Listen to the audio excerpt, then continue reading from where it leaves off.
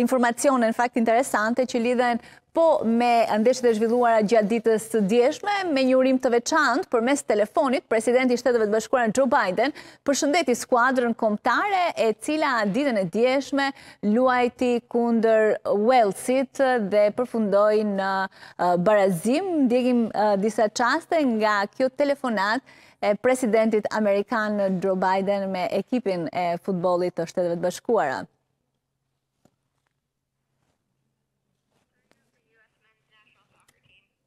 Coach, put me in. I'm ready to play. You guys, I know you're the underdogs, but I'll tell you what, man, you got some of the best players in the world on your team, and you're representing this country, and I know you're going to play your hearts out. So let's go shock them all. Keep trusting in one another, play as hard as you can, and, you know, for you and your families, your teammates, and the whole country's rooting for you. That's a very nice message, Mr. President. The whole team is here right now. We really appreciate your support, and we're ready to go. Guys, you want to say hi?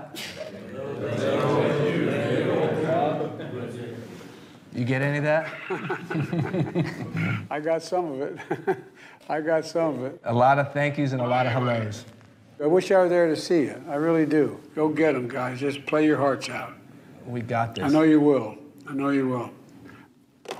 Ishte kjo telefonata, ju po luani për vendin tonë dhe ju do t'jepni zemrën në fush, besoni tek njëri tjetri dhe luani aq forca të mundeni. Ne të gjithë jemi me ju, u shpreh Biden në këtë telefonatë, ndërkohë që më pas ishte edhe falënderimi i skuadrës për mesazhin e veçantë të mbështetjes nga presidenti Biden, pra një ndeshje që përfundoi në barazim 1-1 dhe ndërkohë gjatë ditës së djeshme në Doha ishte edhe sekretari amerikan i shtetit Antony Blinken, ku u takua edhe me përfaqësuesen kombëtare të Shteteve të Bashkuara të Amerikës.